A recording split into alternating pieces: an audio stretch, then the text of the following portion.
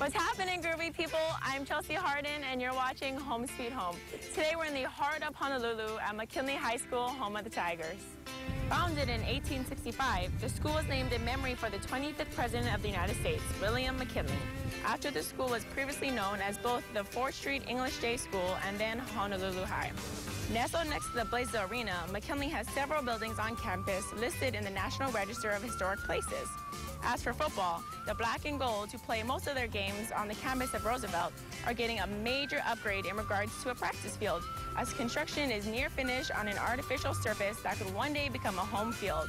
Now, the current Tigers are coached by former McKinley All-OIA running back Sam Cantabarros, who in 1993 helped lead McKinley to the program's last share of a division title en route to being named KHON Athlete of the Week.